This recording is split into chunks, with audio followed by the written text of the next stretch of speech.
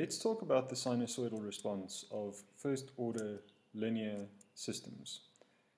So if I have a linear system, and let's say I have a first-order system like this, where I have a gain and a time constant, and I subject that system to a pure sinusoidal input with a frequency omega t, which is what I've drawn over here. Omega has the effect of changing the frequency of that sinusoid. So a larger value for omega will make the frequency higher, and a lower value for the omega will make the frequency lower. The output of this system we can calculate analytically as this expression over here. An important property of the kind of response that we're analyzing now is that this response has been 0 for times less than 0 for all times. And we can see that after some initial lag, the output settles into what looks like almost a sinusoidal response of this form.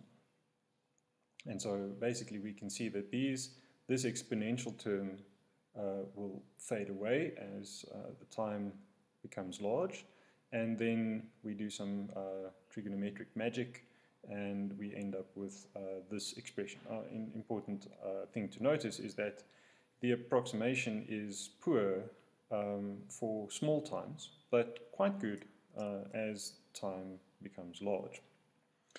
Now, let's look at the effect of some of the parameters on this response. We can see that the output here is actually of smaller amplitude than the input. If you're following along in a textbook where they analyze the system with an amplitude, just remember that for linear systems, multiplying an input by a factor will always multiply the output by that same factor. And so I've just included one factor here, which is the gain of the first order system. And we can see as the gain of the first order system increases, the magnitude or the amplitude of the output increases. And here we can very clearly see the difference between the sinusoidal approximation and the actual first order response.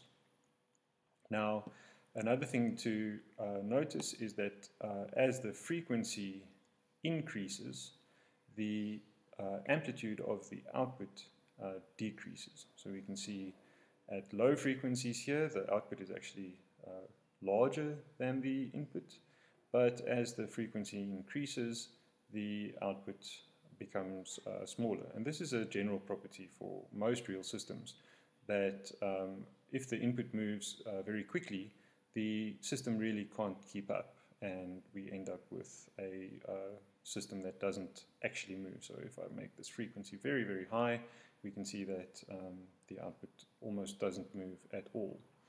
Now, you can see this from the formula, but you can also see this when I move sliders, that omega and tau are paired in groups over here. So we can see there's always a product, omega tau, omega tau, omega tau. And so we can see that actually we see much the same effect when we increase tau, in the sense that the amplitude becomes less than we saw when we increased omega. So the time constant gives us a sense of scale for how much this frequency has an effect on that amplitude change.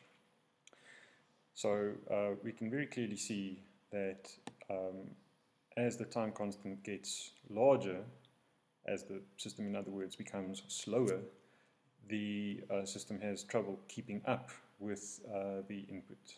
And we can also see that with these large time constants, the time that it takes for that transient behavior to catch up with the sinusoid also gets longer. Right, so we start thinking about the properties of these sinusoids, and we can basically see that this approximating sinusoid is a pure sinusoid of the same frequency. This is an important thing to notice, is that these frequencies are exactly the same. We can see that we have a formula for the magnitude of the output, and we have a formula here for the this angle, which is called the phase angle, which really determines the difference between or the amount that these two sinusoids are shifted. And in fact, we can show that the time between peaks is equal to minus phi over omega. So if you want to think about how far away these things are, these curves are on this time-related graph, effectively you want to talk about that difference in time being minus phi over omega. And so phi is known as the phase angle, or in many cases you'll hear people talking about the phase lag, and you can see that effectively the output is assumed to follow the input. In other words, if the peak in the input is observed here, we will see the peak in the output this amount of time after the peak in the input.